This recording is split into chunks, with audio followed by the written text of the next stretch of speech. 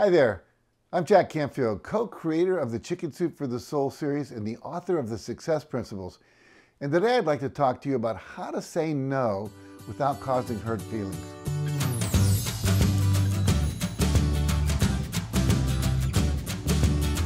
Do you ever find yourself feeling overwhelmed with too many things to do and not enough time to do them?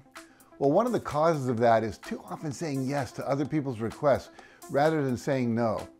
And the inconvenient truth is that for the most part, you have created your experience of overwhelm, stress, and unhappiness by saying yes when you should have said no to your partner, to your kids, to your parents, your siblings, your friends, your neighbors, your employer, your co-workers, your clients, and the organizations that you belong to, like the PTA, your church, or your book club.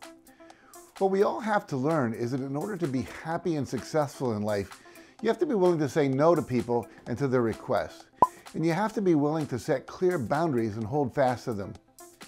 You see, it's been my experience in working with literally hundreds of thousands of people in my workshops and coaching programs that most people are uncomfortable saying no. And therefore they say yes to avoid feeling that discomfort. They're afraid of hurting the other person's feelings.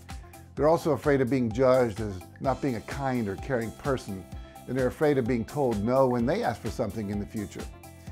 Now, I've also discovered over the years that almost always when I say yes to a request, fulfilling it takes much more time and energy than I initially thought it would when I said yes, which led to the overwhelm that I was feeling. Now, because of my success as an author, I often get hundreds of requests in a week. Will you write the foreword to my book? Will you endorse my book? Will you be a guest on my podcast or speak on my summit? Will you give me feedback on my writing? Will you mentor me? Can I come and take you to lunch when I'm in California? Will you write a happy birthday card to my daughter who loves your books? Can I interview you for the book that I'm writing? Will you send me money so I can afford to go to school?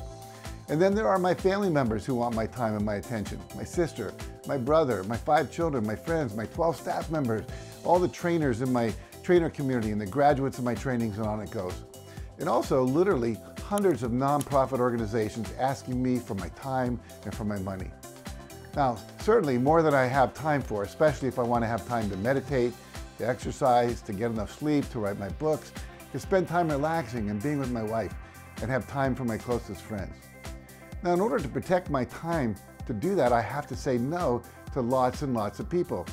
And you will have to as well. So here are a couple of important things that can help you be able to do that. First, you have to acknowledge that your needs are just as important as everyone else's needs. You know, in our live in-person Breakthrough to Success seminars, one of the exercises I often have people do is have everyone stand up and go up to people one at a time and say, my name, in my case it's Jack, my name is Jack, and my needs are just as important as your needs. And then the other person responds with, yes, they are, Jack. And they keep doing that with different people for often as long as 5 minutes. Now, many people find that really difficult to do at first, but after many repetitions with many of other participants, it gets easier. And at the end of the exercise, I'll have them close their eyes and imagine saying that phrase to their husband or their wife, their kids if they have them, and to their parents. And notice that the statement is not my needs are more important than your needs, but as important as your needs. Now, my experience is that most people tend to make other people's needs more important than their own needs. And this is especially true for women who've been programmed with this belief that they should do that for centuries. And as you're watching this, you might want to take a few seconds to repeat that phrase to yourself. My needs are just as important as your needs. My needs are just as important as your needs. And again, to say yes to having the time to fulfill your needs, you are going to have to say no to the requests of others. Now, the other thing you're going to have to do is let go of the need for everyone's love and approval. Think of it this way. Every time you agree to do something for someone, you are handing them a rope attached to you in exchange for their approval, a rope with which they can now pull on you. And most often, once you've said yes the first time, they will expect you to do it again and again and again in the future. And many of you are walking around with 20 or 30 ropes attached to you. Now, one of the wisest teachers in the human potential movement is Byron Katie. And if you haven't read her book, Loving What Is, I highly recommend it. And Katie has said, if I had a prayer, it would be this: God, spare me from the desire for love, approval, or appreciation. Amen. And I love that, because if you want to be truly free, you have to give those up. You might want to write her prayer on a large post-it or an index card and put it on your bathroom mirror and your refrigerator so you'll see it as a reminder every day for at least a month. It's a reminder that can change your life. And if you really want to do a deep dive into this topic, I also recommend you read the book, What You Think of Me Is None of My Business by Terry Cole Whitaker. It was a major game changer for me when I read it. Another thing you'll eventually need to give up is allowing someone to make you feel guilty for not meeting their expectations or doing what they want you to do. Because if you allow them to make you feel guilty, they can control you. Parents often do this with statements like, you should feel guilty for not calling your mother twice a week, or saying something like, after all we've done for you. Now, let's look at some ways you can say no that will make it easier for you to say it and also easier for other people to hear it and accept it. The first one is based on a simple premise that when I'm saying no to you, my no is not against you or your needs or your project, but that my no is for me. It takes the element of rejection out of it. Here's an example. Your project sounds like a really important one, and I wish you great success with it. However, right now, I'm choosing to focus my time or my energy or my money on this instead.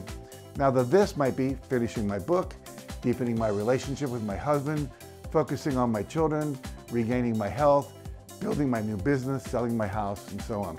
So again, it might sound like, I believe in your project and your mission, and I can see that what you're doing has a lot of value and the potential to make a real difference in the world.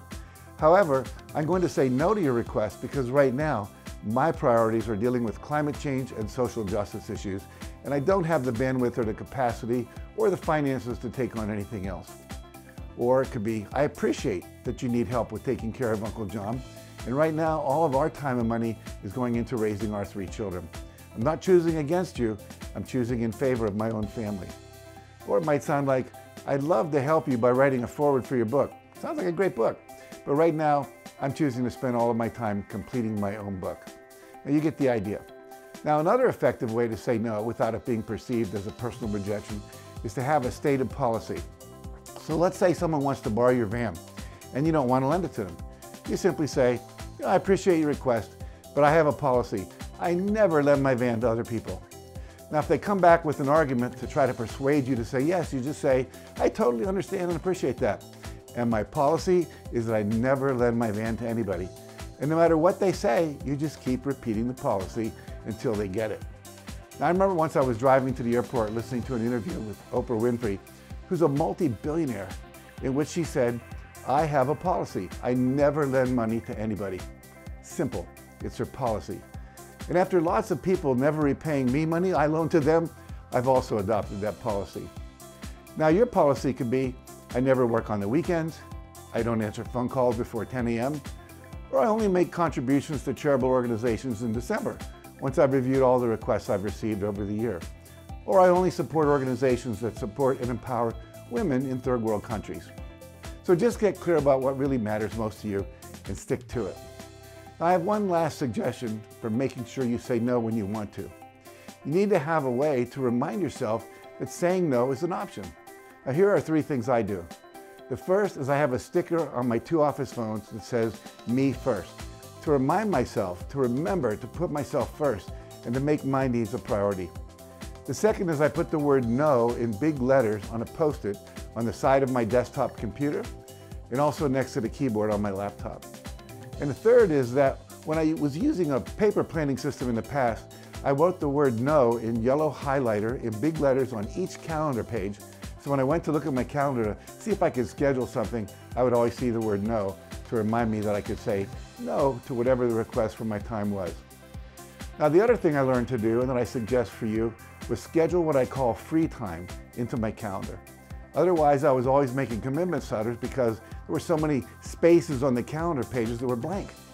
I recommend you schedule time for meditation, for exercise, play, date nights, family nights, etc.